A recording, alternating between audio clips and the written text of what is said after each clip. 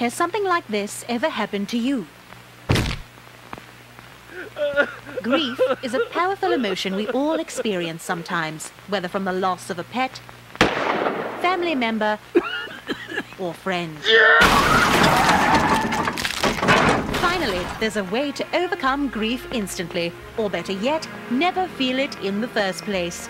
Ever since Dr. Mortem's Nobel Prize-winning discovery that the soul continues to inhabit the body upon its expiration, we at SoulCorp have been working endlessly on a way to harness this truth in a way that benefits both the living and the departed in a meaningful way.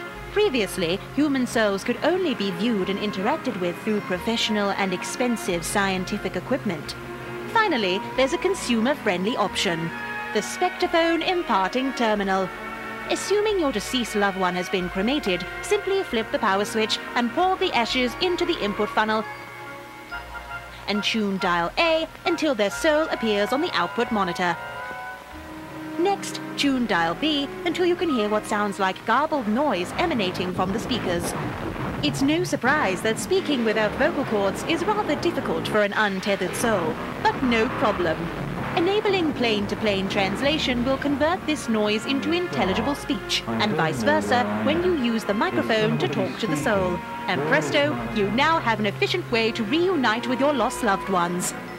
Once you've asked any questions you may have about what lies beyond, tied up loose ends, or berated your dead husband for leaving you to raise 9 children by yourself, carefully turn off the machine and your connection will be severed.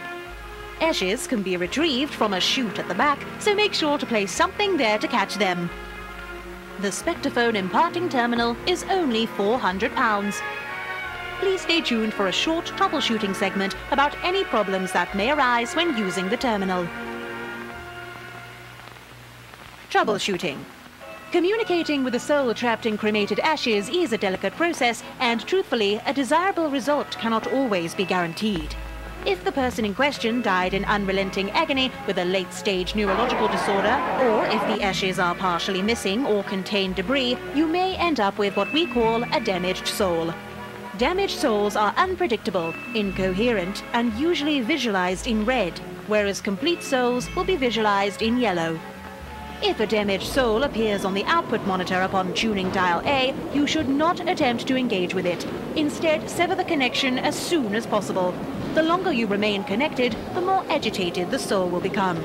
The situation may end up escalating into a collapse event. The deceased vessel in which a soul is contained also conveniently functions as an inescapable prison for damaged souls. There is a risk, however, that sustaining a connection with a damaged soul through the Spectrephone Imparting Terminal will prise the soul from its vessel and release it into the open air. Oh dear, this one doesn't seem very happy to see you again, does it? What on earth could you have done to make it so terribly upset? Oh well, in this scenario, it is advised that you resign and embrace the inevitable. After all, this is no peaceful whatsoever. Never have to say goodbye again with the Spectrephone Imparting Terminal.